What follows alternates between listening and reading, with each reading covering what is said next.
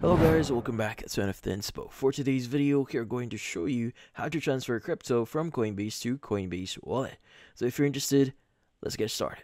So how do you exactly transfer, or in this case, make a transfer from your Coinbase to Coinbase Wallet? Well, this one is fairly easy. First things first is you want to get the address that we want to receive our crypto, which is from our Coinbase Wallet. So open up Wallet here, click on the icon that looks like a square box that has like another square at the back on it. So that's next to the gear icon here. You want to go and click on it, and from here you should be able to see a bunch of things. So you have receive assets here.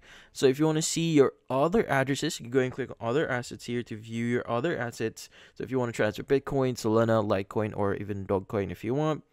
So in this case, maybe I want to transfer Ethereum. Let's go and click on the copy option here. It should say copy to clipboard. So we are good. Now what we need to do next is we want to go ahead and open up our Coinbase account. And from here, we want to go and click on transfer. Now in here, let's go and choose send crypto. And we want to go ahead and enter or paste our address and proceed on setting.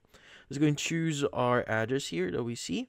And in here, it will show you your current addresses or your current wallet that is eligible for transfer.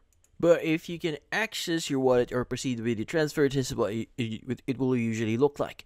Now, it will specify the address that you'll be sending to, the crypto that you'll be sending, and the amount that you can specify here that you want to send.